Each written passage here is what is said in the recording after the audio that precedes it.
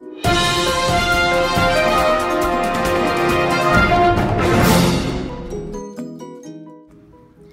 días, me llamo Reyna Bergman. Me llamo Bianca Koutras. Bienvenidos a nuestro espectáculo de entrevistas. Me gustaría presentar a nuestra anfitriona, Jamie Glaser. Pero más importante aún, a nuestra estrella invitada, Rachel Kahlo, la bisnieta de Frida Kahlo. 3, 2, 1!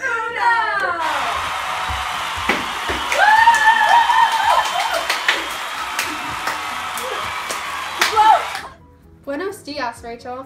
Estoy muy contenta de tener esta posibilidad con ustedes para escuchar sus reflexiones sobre la vida de su bisabuela. Gracias por tenerme. Me siento honrada de estar aquí.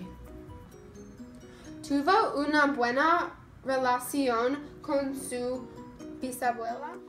Ella murió cuando yo era solo una niña, pero he oído muchas historias de mis padres sobre su vida y de su éxito como artista. Es bueno que usted tenga familia que diga la historia de Frida. ¿Le gustaría compartir un evento particular sobre Frida o recuerdo que tenga de ella? Absolutamente. Una cosa interesante acerca de Frida es que en 1935 cambió su nombre de Frida a Frida, que significa paz. ¿Qué pasó cuando llegó a los Estados Unidos? Ella y su esposo, Diego Rivera, eran muy políticos y a menudo pintaban cuadros que representaban el comunismo. Más tarde fueron expulsados de Estados Unidos porque estaban en desacuerdo con los valores democráticos y debieron regresar a México. ¿Qué inspiraba sus cuadros? Bueno, cuando mi bisabuela era joven, experimentó un trágico accidente de autobús.